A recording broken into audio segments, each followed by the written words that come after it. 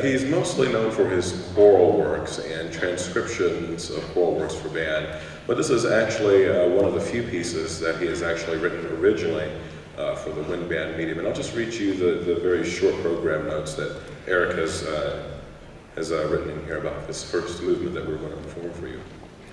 The legend of the ghost train, a supernatural machine that roars out of the night through forgotten towns and empty canyons, is deeply rooted in American folklore, and it was this spirit that worked to capture.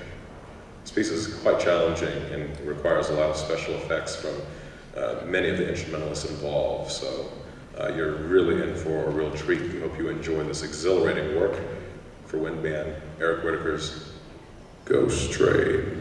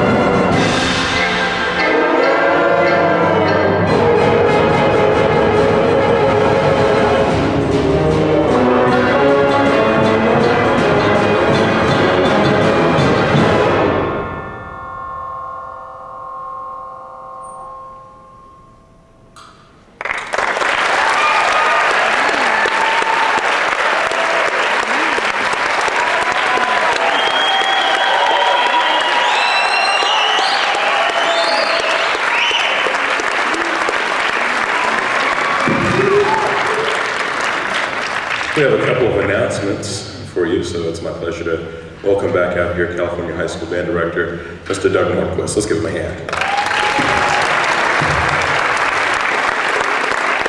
I want to thank Anthony for coming out and spending time with the kids. It's always inspiring for us, band directors, to see somebody else work with our kids and see what they can pull out. And I know tomorrow I'm going to be a better band director as I'm working with the kids. Unfortunately, I've got to go to school tomorrow. So one more day.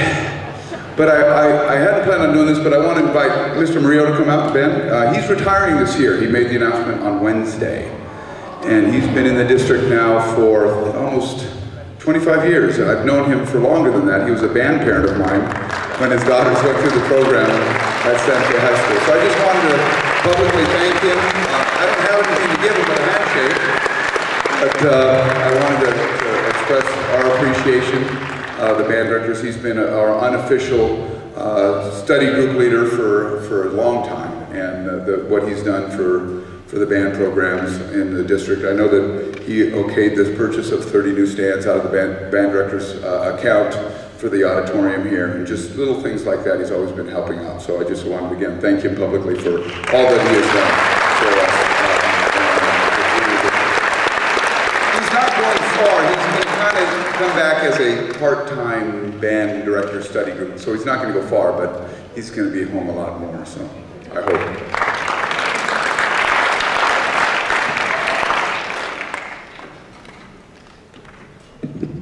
Unfortunately, this is our last piece.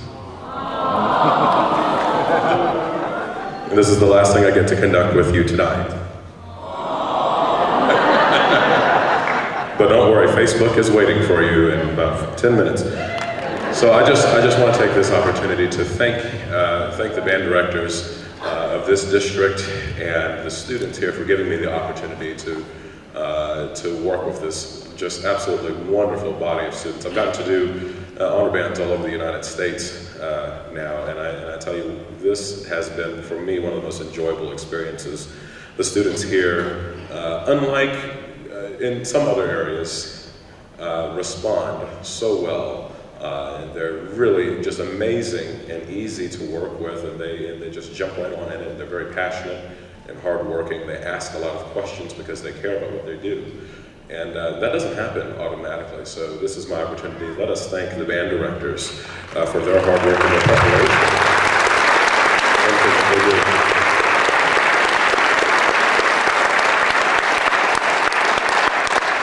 But you know what?